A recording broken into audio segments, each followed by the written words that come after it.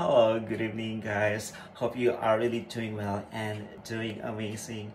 The highlights of 2022 for me was I was able to visit family back in the Philippines, especially mom. I haven't seen her for quite some times because of the pandemic, and this year it turned into reality, and it's kind of very emotional because initially she wasn't able to recognize me. But eventually, as a mother, she remembered who I am. And I'm also grateful because I was able to attend her 86th birthday. Yes, and she's a super woman. She became the breadwinner of the family when my father passed away when I was really young.